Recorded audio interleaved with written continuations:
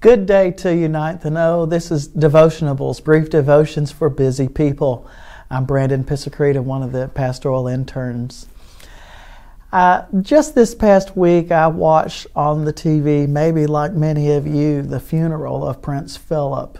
Prince Philip, of course, being the husband of Queen Elizabeth II in England, and their marriage spanned over 70 years. And I watched the funeral and I was reflecting on the priest's words of comfort to the Queen. And of course, I guess my mind went back to thinking about that priest is probably not the same priest that prayed over her at her coronation in 1952.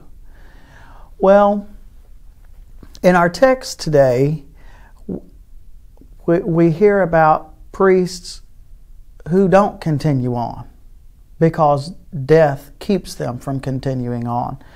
Consider Hebrews 7, verse 23, that reads, "The former priests were many in number because they were prevented by death from continuing in office.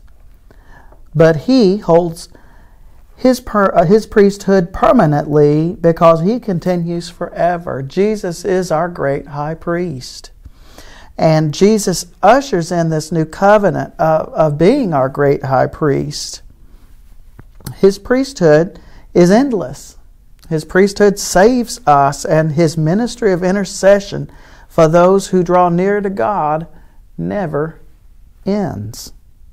It goes on to say, consequently, he is able to save to the uttermost. Consider the quote on page 83 in Dane Ortland's book, Gentle and Lowly, that says, "God's forgiving, redeeming, restoring touch reaches down into the darkest crevices of our souls, those places where we are most ashamed, most defeated.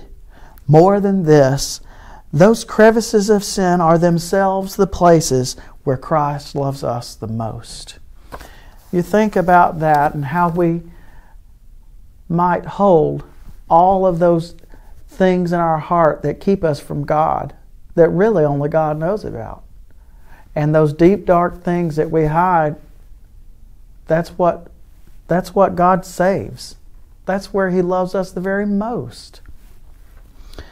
So, it goes on to say that he is able to save to the uttermost those who draw near to God through him, since he lives to make intercession for them. Knowing that Christ has accomplished everything for salvation, we know that he's redeemed his people, and we know that his salvation is effective forever. We are now dependent on Christ's past death and resurrection, and presently we depend on him to be our intercession. So Christ sympathizes with us when those sins are there and we are tempted or we come to him in need. Christ intercedes for you and I. And so he goes to God on our behalf.